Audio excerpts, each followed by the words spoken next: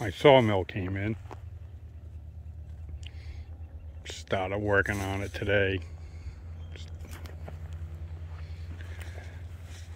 Put it on sawhorses and put some blocking underneath it to get it off the deck so you can reach your hands underneath here.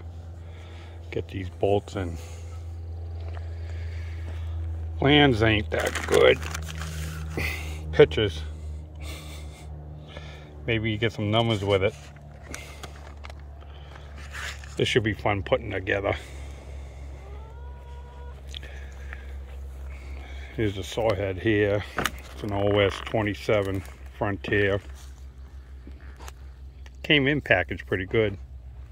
Everything was nice and neat. Everything's labeled. Just gotta figure out the plans.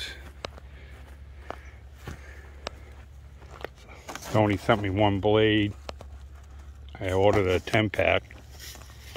They said they're gonna ship it right out. And I got the trailer package underneath here too with it.